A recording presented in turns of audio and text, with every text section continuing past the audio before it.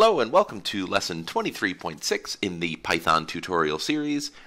Today we're going to be continuing what we started in lesson 23.5, which is list methods and how to manipulate your lists in your program.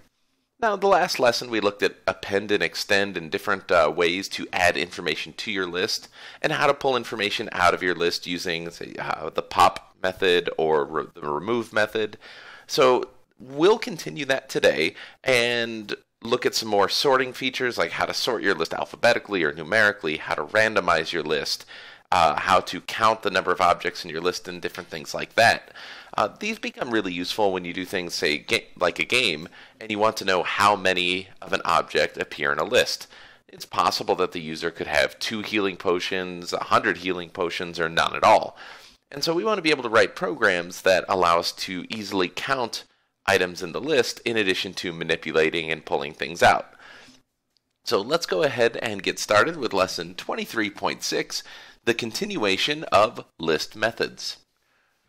So here we are back in our Python shell, and since I've closed Python since the last video, we don't have our colors variable that we used. So let's reinitialize a colors variable, and this is going to be a list variable that will have the string red, blue, yellow, white, and then a second copy of blue. So we have our colors variable, and inside the colors variable, we have a list value with red, blue, yellow, white, and then a second iteration of blue. Now it is possible that the order of this list is important. That's why we have a method called sort. What sort will do is take these colors and alphabetize them for us. So if we said colors.sort and then took a look at our colors variable, we can see that they get alphabetized. Blue, blue, red, white, and yellow. If I had a list of numbers, so let's say I have numbers equals 1, 5, 9, 17, 4, 7, and 1. If I take a look at the numbers variable, then I have a list of numbers as opposed to strings. And if I numbers.sort that,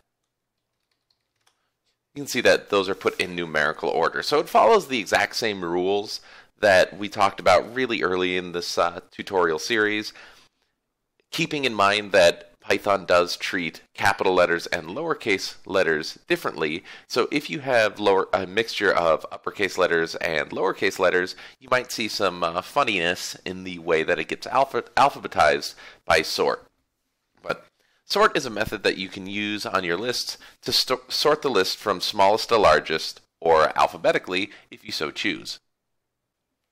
Now going back to our list of colors here, I might want to add a new color. Let's say I want to add neon green.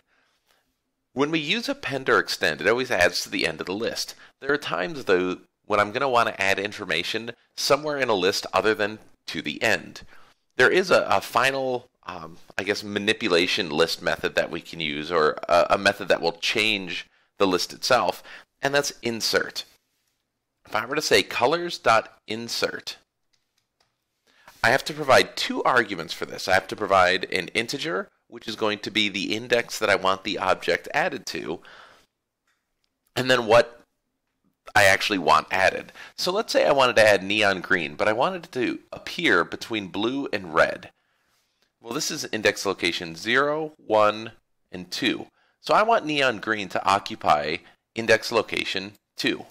So I'm going to insert an index location 2, neon green. When I take a look at colors now, I can see that neon green was added to index location number 2, and then everything else was shifted over to the right. The insert method is very useful when the order of your list matters, and that allows you to insert things at a given location within your list. Now, between lesson 23.5 and 23.6, we've talked about a bunch of list methods, and these are all modification methods. That is, they make changes to the list. When we add or remove an object, the list is changing. When we're sorting it, when we're reversing it, the content of the list itself is changing, either by adding items or manipulating the order in which everything appears. The next two methods that we're going to look at are not modification methods. That is, they don't make any changes to the list itself. They simply return information about the list.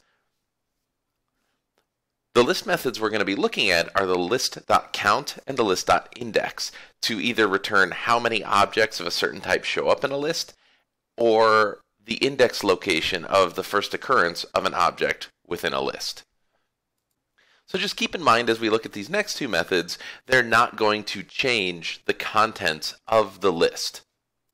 Now in looking at this list right here, I can see that we have some objects in there.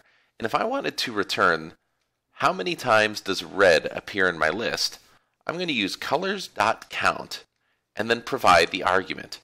I can see that I'm getting a return value of 1 from count.red. Now if I look at the colors variable, there's been absolutely no changes. Colors.count is simply returning information about our list without manipulating the list itself.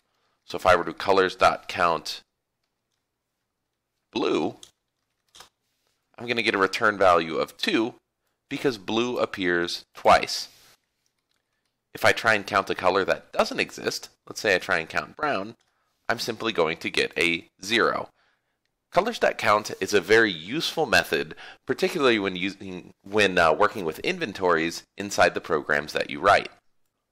We can also check index locations by doing colors.index, and then let's see what the index location of neon green is. I get a return value of 2 for neon green. That's because neon green occupies index location 2. If I were to do colors.index yellow, I'm going to get a return value of 5 because yellow occupies index location 5. Keep in mind though that colors.index returns only the first occurrence. So if I did colors.blue, I would get a return value of 0 since blue occupies index location 0. It will never check the second blue because we've already found the index location of the first occurrence of blue. And finally, if I were to colors.index brown, or an item that doesn't exist, I am going to get an error here. Brown is not in the list. So if I try and find the colors.index of a color that doesn't exist, it will cause a value error in my program and stop it from running. If I try and count something that isn't there, we can return a 0. But if I try and get the index location of something that's not in the list, it is going to cause our program to crash. Now, as far as important methods go that are built into Python for list manipulation, that's a pretty solid list right there. But there is one other that I use quite a bit, and it's not part of base Python. It's actually part of the random module. And so in order to use it, we're going to need to import random. So I'm going to import random into shell so that I can use this. And the way you call this is random.shuffle and then provide your list. Now this is going to be a little bit different. Everything we've done so far, we put in the name of the list, dot the method that we wanted to run. The shuffle method is part of the random module.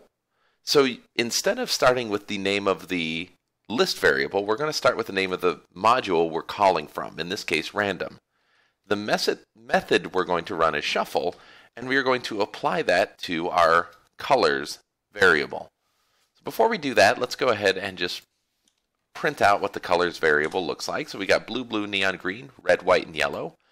And so if I do random.shuffle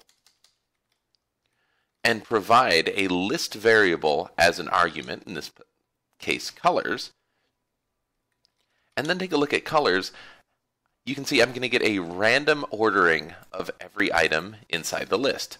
So if I random.shuffle colors again, take a look at the value of colors, I get blue, white, neon green, red, blue, and yellow.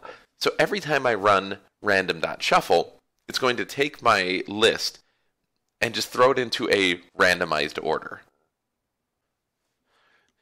There is one final thing that I want to look at, though it's not necessarily a list method. It is something that's worth noting, particularly as we start talking about working with inventories, and that's the in command. We've used the in command with strings to see if like a certain letter appears in a string. We can also do that with lists. So if I take a look at, my colors list here, I've got blue, white, neon green, red, blue, and yellow. I can ask Python to check, is blue in colors? And this will return true. When evaluating a list value, whatever this is right here, so this is the string blue, it will look through the list to see if any element of the list matches this argument right here. So blue in list returns true because blue does show up in the list. Similarly, yellow in colors will return true, but brown in colors will return false.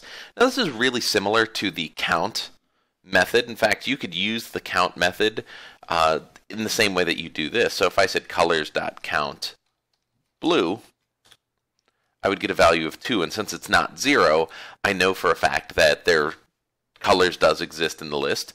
Or if I were to say colors.count brown, as we did earlier, I'm getting a 0, meaning that it's not in the list. So this string in list format here is very similar to count, but it returns a Boolean value, and it's pretty useful when you just want to know true or false, is an object in the list? I don't care how many times it shows up in the list, I just want to know, is it in the list at all? Using the in keyword is a good way to check to see if something exists inside your list.